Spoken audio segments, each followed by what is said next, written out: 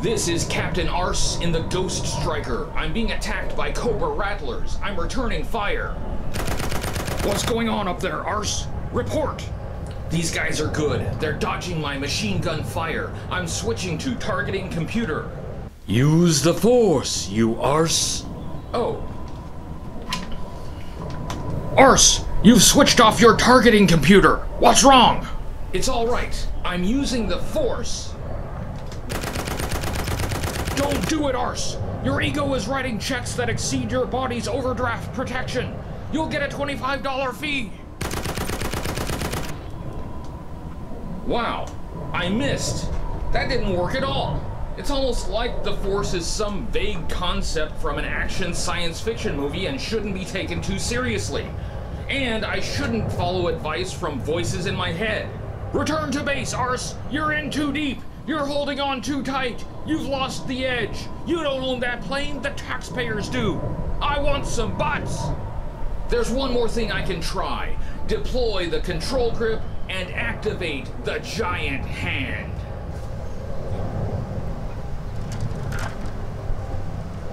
You guys are so screwed now. God mode!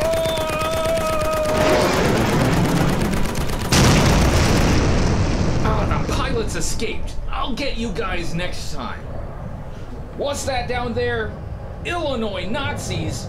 I hate Illinois Nazis. Got him! Look, there's Hitler.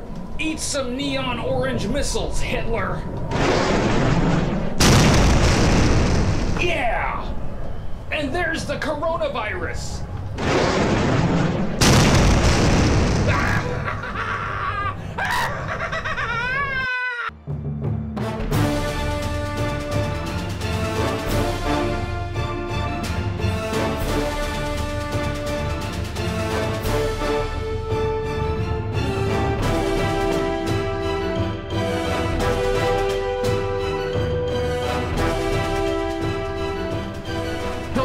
Hooded Cobra Commander 788 here. This is the show where we review every vintage G.I. Joe toy from 1982 to 1994.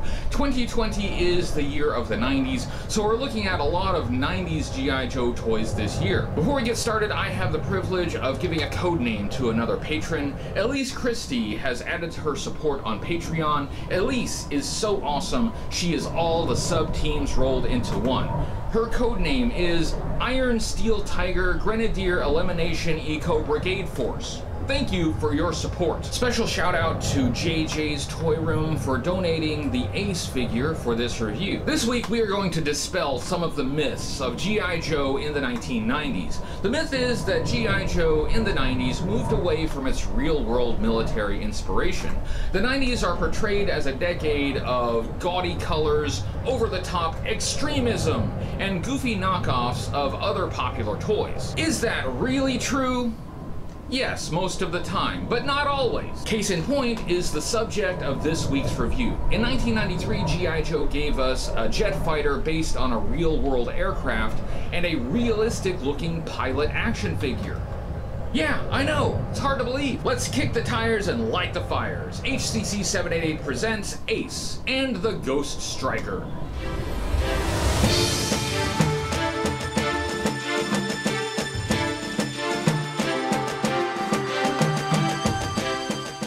This is the Ghost Striker X-16 high-tech image targeting combat jet and the pilot Ace.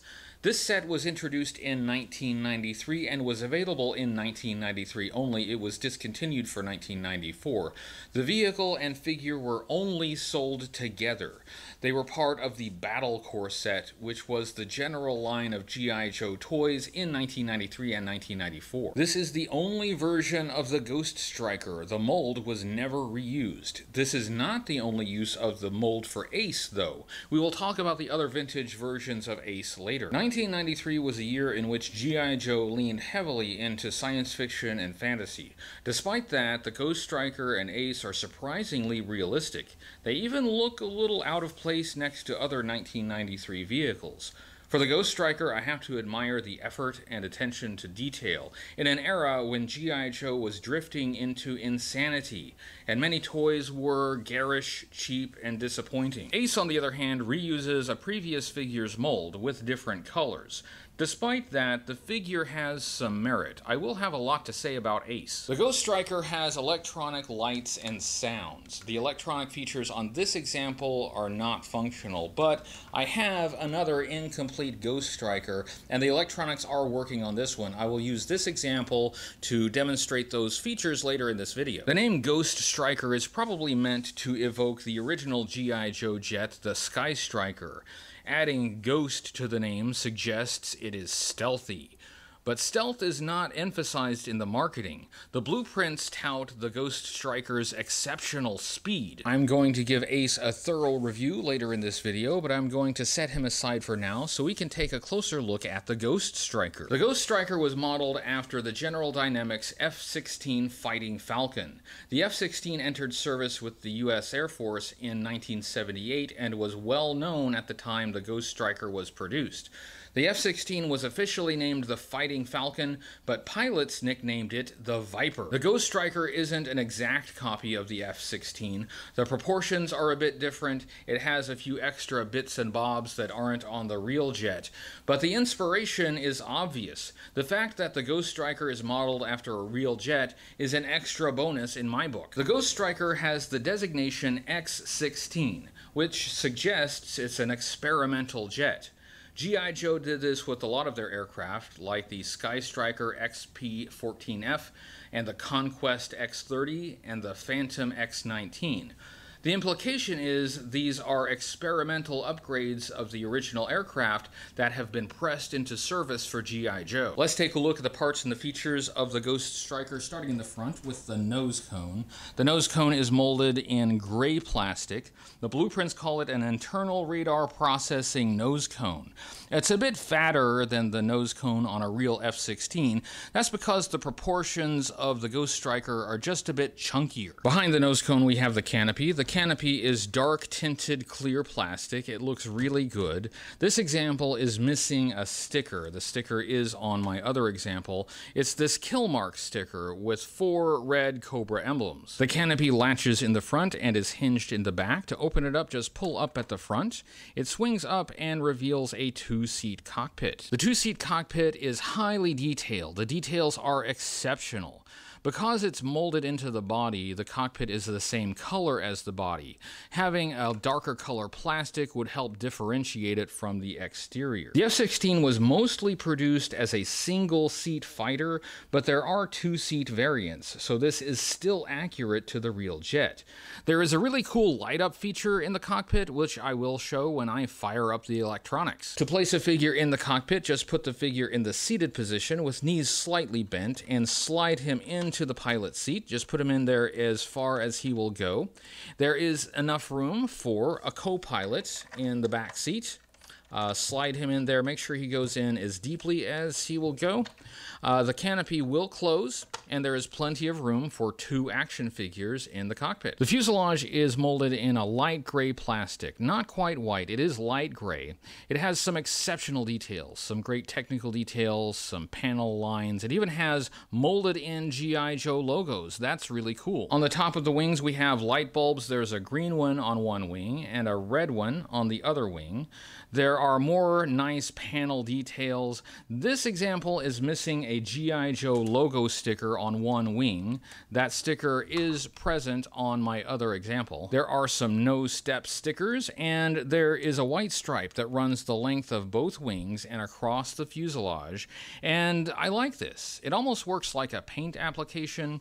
It's just there to give the jet a bit more depth. On the starboard wing, we have this Ghoststriker's insignia, Fighter First Wing. It also appears on both sides of the tail.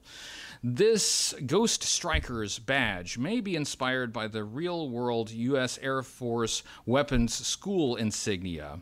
It kind of looks like a unit insignia. I would love to have a whole G.I. Joe air wing called the Ghost Strikers. That would be awesome. Behind the nose cone and under the cockpit, there is the single front jet intake. This mimics the look of the F-16. On this toy, this is a light source for the projector. There is a light bulb in there. Let's flip the Ghost Striker over to see what's on the underside. Looks like it has a little thingy here, so I guess this one is a boy. On the underside, we have landing gear. There's the front landing gear with 2 dark gray wheels on a bright orange strut, and then 2 rear landing gears, each with 1 gray wheel on bright orange struts. The landing gear is retractable, but it's manually operated. There is no mechanism to automatically raise and lower the landing gear. You just have to push them back and up to raise the landing gear, and then when you want to land, you just pull them back down to lower them. I have to point out, the landing gear is way too short. With the gear extended, this back fin touches the ground. That's going to make it hard to take off and land. That back fin is going to scrape the tarmac. This lower fin is not present on the F-16, and I think it's on this toy because the Ghost Striker is back heavy. It tends to tilt backward. So to keep the toy from going nose up, this back fin sort of acts like a kickstand. In the well for the front landing gear, there is a thumb wheel for the projector. Behind that, there's a reset button for the projector. Behind that, there is the pop-out control grip. The rear landing gear are on these pods on the underside of the wings, and each of those has a red tinted light.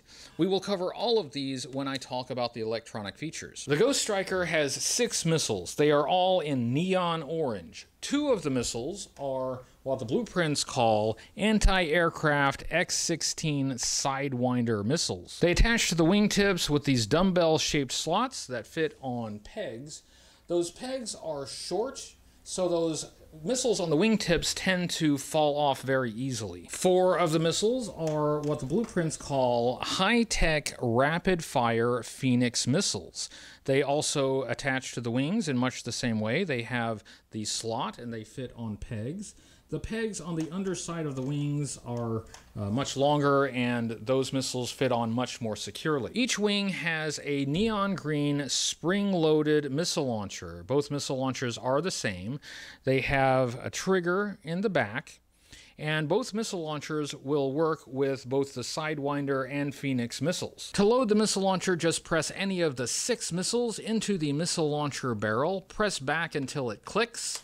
To fire, just press down on the trigger in the back. I'll demonstrate the missile launcher by taking a shot at our favorite target, Dr. Mindbender. Oh, what's this? Dr. Mindbender, you're wearing the snake armor. Are you scared? Were you hoping that having some armor would keep you from getting hurt by all these missiles flying at you? No, okay, all right. We'll do it just this time. We'll take a shot at Dr. Mindbender in the snake battle armor. Just aim and press down on the trigger to fire. Oh, that hit him right in the crotch. I hope there's a lot of armor down there. Let's crack him open and see how he is. Ah, there he is. And he's okay. Looks like a hard-boiled egg. On the bottom, in the back, just behind the control grip compartment, we have this fin. And I mentioned it before, I think this fin is only there to keep the toy from tipping backward because it is back heavy. Looking at the plane right side up, we have the rear stabilizer fins with some no-step stickers. Then we have the tail fin, which is in dark gray. It's a darker gray than the nose cone. It's not quite black, it is a dark gray. It has some stickers for realism, and it has that Ghost Striker's insignia that we saw on the wing. This back fin pops off very easily, maybe too easily. It's popped off several times as I've been recording this review. I think this is a feature to keep it from breaking. It's better that it pop off than break off. I do see a lot of Ghost Strikers missing the fin, but I don't see very many broken fins, so that's good. And it's easy enough to just slide back on. We've finish our look at the exterior body of the Ghoststriker by looking at this single jet engine in the back. Inside it has some support ribs for structure. It has a nicely molded engine nozzle, but that engine nozzle is molded into the body of the airplane. So as with the cockpit, this would have benefited from being a separate piece in a darker color that really would have enhanced the look of this engine. The blueprints call this a high-tech Mach 10 propulsion turbo thruster. Oh, no, it isn't. This jet does not go Mach 10. No jet goes Mach 10. The fastest recorded speed by a crude-powered aircraft was set by the North American X-15 at Mach 6.7. The record was set in 1967 and has never been broken. Mach 10. They might as well just say it goes a million bazillion miles an hour. Now it's time to fire up the electronic features, and for that I need my extra, incomplete Ghoststriker. She may not look like much, but she has it where it counts. It's my belief that the electronic features on the Ghoststriker were inspired by the 1959 Ideal fighter jet. Flight leader to Ideal fighter jet, clear for takeoff. Roger! This is fighter jet and making a left bank to join formation. Flight leader to Ideal fighter jet, turn indicator on. Red warning light will tell you when you're off course. You're flying by radar. Hold her steady. Enemy plane coming in at 2 o'clock. Enemy out of machine gun range. Set your rangefinder. Get set to use rockets. He's in my sight. Rockets ready. Fire 1, fire 2, 3, 4. Flying in Ideal's electronic fighter jet is like flying a real jet fighter. You work the throttle, indicators, radar scope, and warning light. You control 6 moving targets via 4 rocket guns. Like the Ghoststriker, the Ideal fighter jet projected targets on the wall for the jet to shoot at. The Ideal toy was a fighter jet control panel, not a handheld toy plane. The Ideal fighter jet was an amazingly cool toy for its time. It had a lot more features than the Ghoststriker. It was a sophisticated electronic and mechanical flight simulation toy with no use of computers. We tend to think of the 1980s as the best era for toys, but don't underestimate the toys of your parents' generation. They had some amazing toys, some of which were better than what we got in the 80s. To activate the electronic features, flip the grip handle down.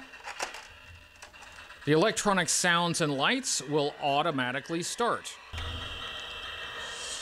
It makes that electronic engine sound, and that can get pretty annoying after a while. Let's take this to a darker room so you can see the light up features. When you pull the grip down, the lights on the wings light up, and the interior light lights up too. There's a light inside the cockpit. Sorry about the noise, I hope you can hear me. I really like the cockpit light. You can pretend like it's the light of the radar screen. That's a very cool feature. The trigger on the pistol grip will activate machine gun and missile sounds. Unfortunately, it's very tough to push on my example. I really have to press down hard to get the sounds to activate.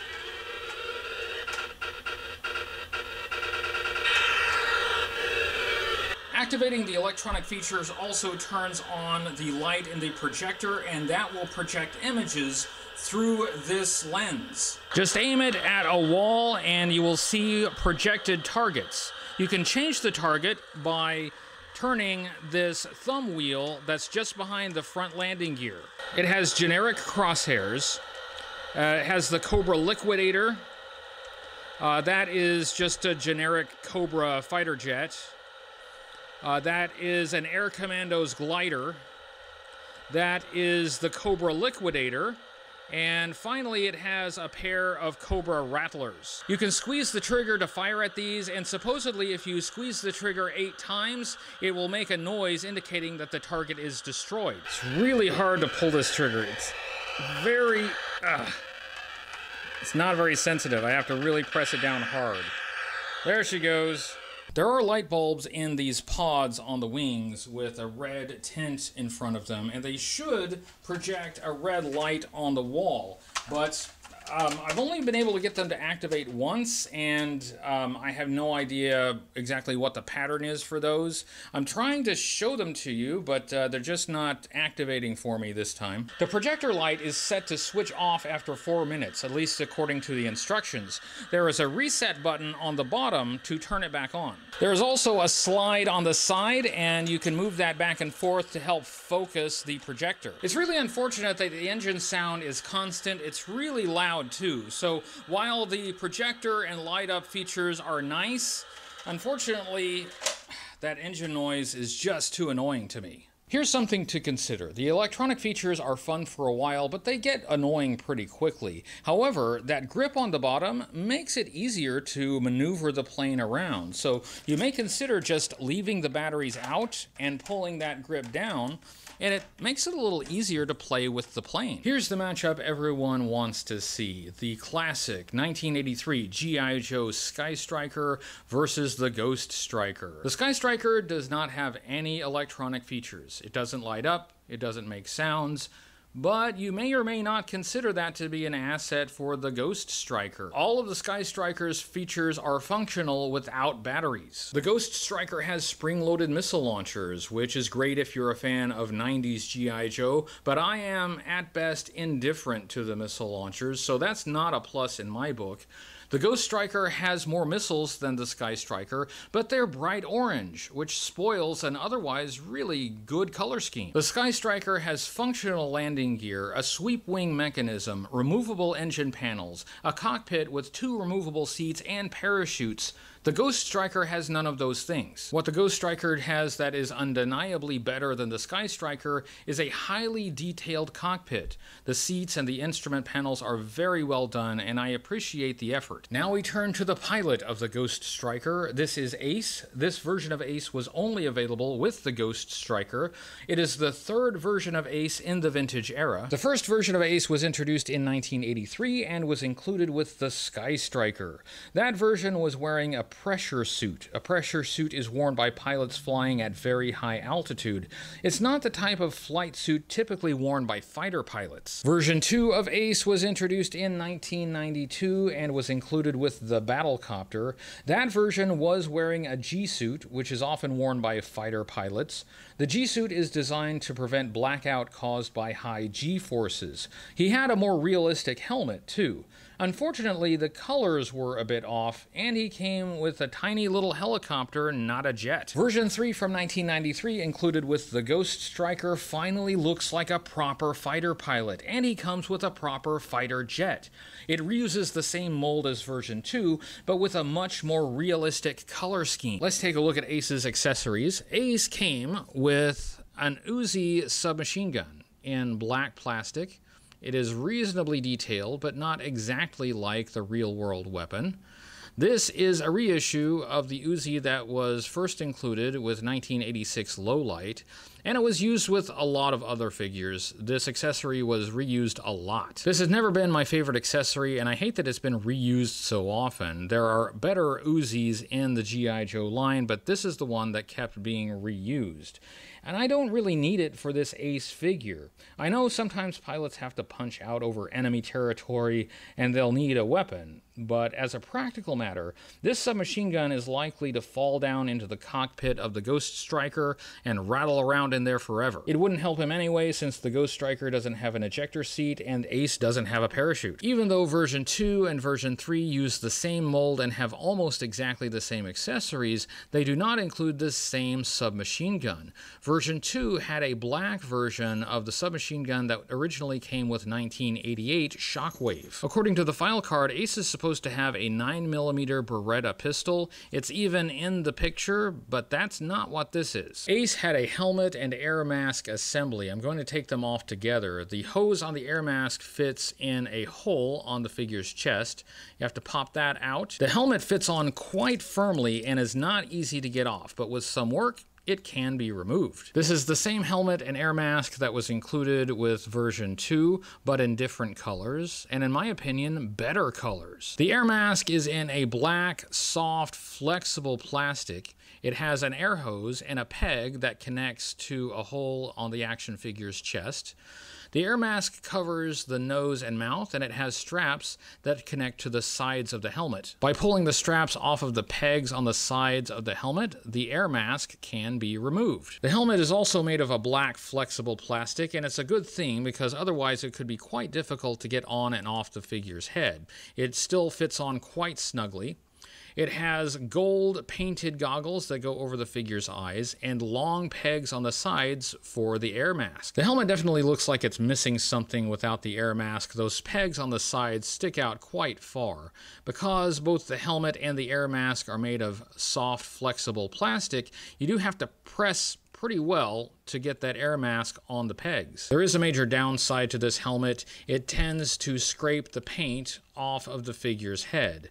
I see a lot of version 3 Ace figures with paint scraped off the head. Let's take a look at the articulation on Ace. He had the articulation that was standard for G.I. Joe figures by 1992, so he could turn his head from left to right and look up and down. He could swing his arm up at the shoulder and swivel at the shoulder all the way around. He had a hinge at the elbow that allowed him to bend his arm at the elbow about 90 degrees. He had a swivel at the bicep that allowed him to swivel his arm all the way around. This was an O-ring figure, meaning the figure was held together with a rubber O-ring that looped around the inside. That allowed him to move at the torso a bit. He could move his legs apart about so far. He could bend his leg at the hip about 90 degrees and bend at the knee about 90 degrees. Let's look at the sculpt, design, and color of Ace, starting with his head. He has a good head sculpt. He has red hair. It's a dark red, closer to auburn. This is a change from both of the previous versions. Version 1 of Ace had brown hair without the slightest hint of red in it. Version 2 had bright red hair. This is the same head sculpt as version 3, but that hair is very bright red. It seems like with the final version, they split the difference between the first two and gave him brownish red. On his neck, he has a red collar that apparently is for an undershirt under his flight suit. On his chest, he has an olive green flight suit. There are some unpainted details on the back and the front. There are a few painted details though. There are some black pouches. There is a gold painted flashlight, and this gold detail here right below where the air hose connects that I guess is supposed to connect to his oxygen system. The file card calls these black pouches emergency signal flare compartments.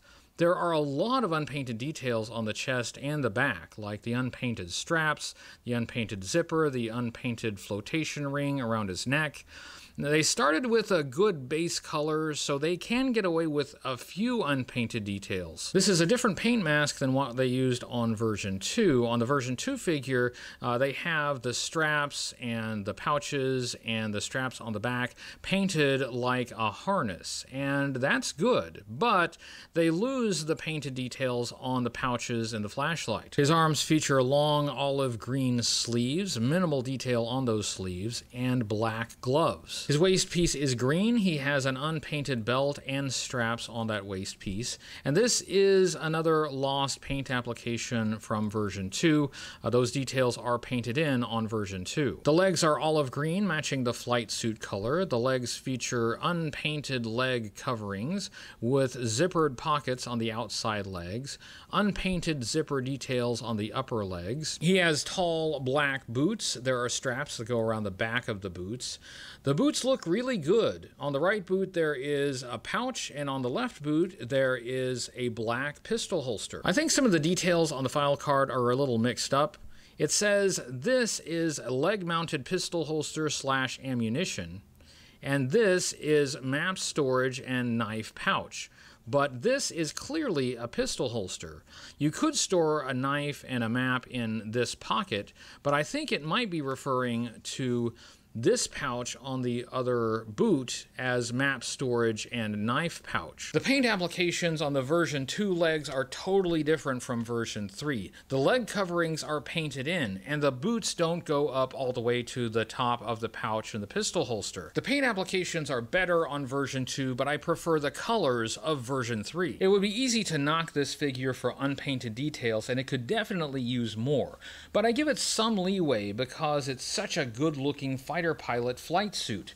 This is how I want to see Ace, not as an astronaut, not in aqua blue. The final version of Ace was a real fighter pilot, and I'll take that despite the lack of paint. Let's take a look at Ace's file card. I will have plenty to say about this file card. This file card was inserted in the box with the figure. It was not printed on the back of the box. It has a red backing. There's a portrait of Ace and then a full-body illustration with a numbered list of the features. I have referred to that list a few times before. His codename is Ace. He is the fighter pilot. His file name is Brad J. Armbruster. His primary military specialty is fixed-wing pilot. Secondary military specialty is intelligence operations. Birthplace is Providence, Rhode Island, and his grade is 03, Captain USAF. Here's where I have to point out some weirdness with this file card. Not so much this file card as the version 2 file card. The information in this top section is the same as on the 1983 file card. Except for the serial number, they often change the serial number. File name Brad J. Armbruster, birthplace Providence, Rhode Island, grade 03, Captain USAF. All of that changed on the version 2 file card. Now he is Wendell L. Armbruster, birthplace Seattle, Washington, and grade 04 USAF Major. Maybe you think this is a different guy, maybe Ace's brother, using the same codename, but the text of this card refers to him as the original fighter jock jet driver of the G.I. Joe team. This is supposed to be the same guy as version 1. As it turns out, Wendell L. Armbruster was a prototype name for Ace, but it was changed to Brad J. Armbruster before it was released. Apparently, when they reissued the character in 1992, whoever was in charge of file cards at Hasbro grabbed a copy of the prototype file card and copied that rather than the released version. They caught the mistake in 1993 and they changed it back. He is now Brad J. Armbruster again. He's born in Providence, Rhode Island, and his grade has changed back to 03. To add more confusion to Ace's real name controversy, on the Ghoststriker, it says he is Captain J. Brad Armbruster. So J is either his first initial or his middle initial, depending on whether you believe the file card or the sticker sheet for the Ghoststriker. Not that it necessarily resolves anything, but the comic book G.I. Joe Order of Battle issue number 1, on the first page, has Ace's file name as Brad J. Armbruster. Back to the 93 card, we have a quote here, presumably from Ace himself. It says, "Once an enemy is in my sights, I blast him from the sky and turn and burn back home." The main text of the file card says, Ace would rather fly than do anything else. During high school, he worked after school and weekends to pay for flying lessons. He spent 1 year flying pipelines in Alaska and 2 years stunt flying for movies before enlisting in the U.S. Air Force at 22. He joined the G.I. Joe team after serving in pilot combat training school as a senior instructor to the USAF's Fighter Weapons Squadron, in parentheses known to most aviators as the Aggressors. The Aggressors is a real training squadron that is tasked to act as the enemy in U.S. military war games. He's an expert pilot qualified to fly an F-5E, F-16, XP-14F, and the Ghoststriker X-16 jet. He has one major character flaw, cutthroat poker, but in Armbruster's case, you can hardly call it a flaw because he never loses. That's why he's called Ace. If this sounds better than most 90s file cards you've read, and it makes you think of how 80s file cards were written, that's because this is taken almost word for word from the version 1 file card. They added a few things and changed the phrasing around, but this is mostly a copy of 1983. Looking at how Ace was used in G.I. Joe media, in the animated series, he first appeared in the 1983 miniseries in Part 4. He had numerous appearances in the Sunbow era of the animated series and was prominently featured in a couple episodes. Most of his appearances were minimal, though, as pilot of the Ghoststriker. He had no other vintage-era animated appearances after the Sunbow series ended. He had no animated appearances in his version 3 uniform. The Ghoststriker also had no animated appearances. A character named Brad J. Armbruster, codename Saberjet, showed up in the Inhumanoids animated series. Inhumanoids was another toy line by Hasbro. Looking at how Ace was used in the G.I. Joe comic book series published by Marvel Comics, he first appeared in issue number 14. It was not a starring role. He just swooped in and destroyed a Cobra factory. He had some great moments in the comic book series, such as when he faced off against the Cobra pilot Wild Weasel in issue number 34. The Ghoststriker and Ace in his version 3 uniform appeared in issue number 152. That issue was part of the 30th Salute anniversary of G.I. Joe. Ace's helmet was recolored red for some reason. Ace was used as a framing device for Joe Colton to tell his Vietnam story. Looking at the Ghoststriker overall, it's impossible to talk about this toy without comparing it to the legendary Skystriker. Is the Ghoststriker better than the Skystriker? The Skystriker has the edge in size. It more closely represents the real-world aircraft. The Skystriker doesn't have neon orange or green, so it wins in the color department. The Skystriker doesn't have electronic features, but the sweep wing mechanism doesn't require batteries.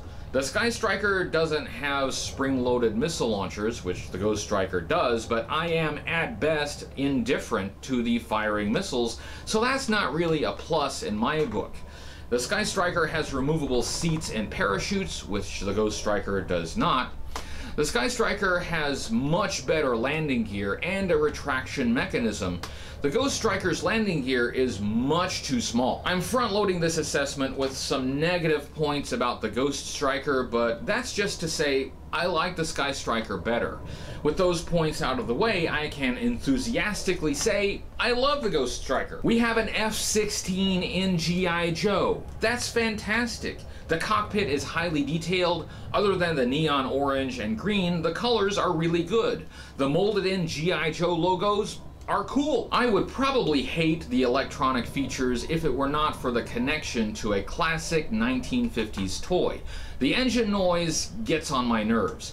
The target shooting is kind of fun for a few minutes. The best features are the cockpit light and the wing lights. I would be happy to just have those lights without all the other bells and whistles. Fortunately, the light and sound gimmicks are done in the best way possible, meaning you can ignore them and play with the Ghoststriker as a normal toy airplane. You can fold up the grip and shut the electronics off. If you want to have the grip down so the toy is easier to hold, you can just remove the batteries and not have to deal with the constant electronic sounds. As for Ace, this is my favorite version of the figure. The first version was fine, but I couldn't picture him as a fighter pilot. Version 3 is Ace as I always imagined him, geared up and ready to fly.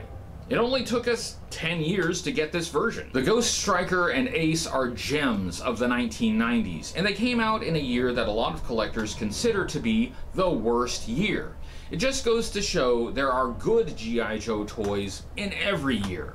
That was my review of Ace and the Ghoststriker. I hope you enjoyed it. Thanks again to Iron Steel Tiger Grenadier Elimination Eco Brigade Force. Next week we're going to take a brief break from the 90s and get back to the 80s. I hope to see you then. Thank you for watching this video. If you enjoyed it, I'm making more like it, so please give this video a thumbs up on YouTube, subscribe to the YouTube channel, hit the notification bell so you don't miss any future videos, and share this video with your friends. That's what helps this channel grow. You can find me on social media, on Facebook and Twitter, and I have a website, HCC788.com. If you want to know if I've already reviewed a vintage G.I. Joe item, that's a good place to check. Special thanks to all my supporters on Patreon, including the names you see on the screen now. Support on Patreon helps keep this show going, so if you like the show and you'd like to support the show in that way, please consider checking out Patreon. You can get some special rewards, including early access to reviews, and you can find out how to decode the secret messages you see in these videos. Thank you for joining me on this adventure of collecting vintage G.I. Joe toys. I'll see you next time, and until then, remember, only G.I. Joe is G.I. Joe.